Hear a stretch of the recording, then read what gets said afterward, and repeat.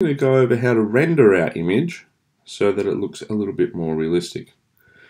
We're talking about rendering specifically. In this tutorial, we're going to look at the grain. You can see the grain of the timber on each of our handle and side pieces isn't going the correct direction, and we need to rectify that. So we're going to come up to Design, click the drop down menu and go to Render. Once we're in Render, we want to go to Texture Map Controls and select a piece. Once we're in Texture Map Controls, we get a dialog box come up. The projection type is what we're looking to change. We want to go to Planar, and we're going to select a line on our work that we want our grain to run parallel with.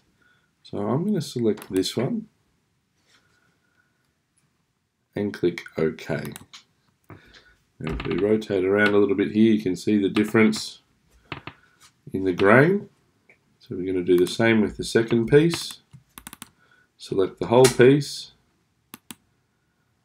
back to Texture Map, Planar, and select that nice long edge, and you can see how our grain is rotated around. This gives us a more correct view. Now the last one I will do and change is the base piece.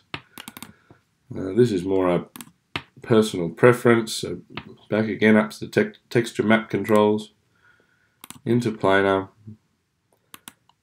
and I'm going to have the grain running along my tray, not across the tray. This is generally how we would create that. Don't worry about the dark piece there. That is just part of the grain texture and not a problem at all.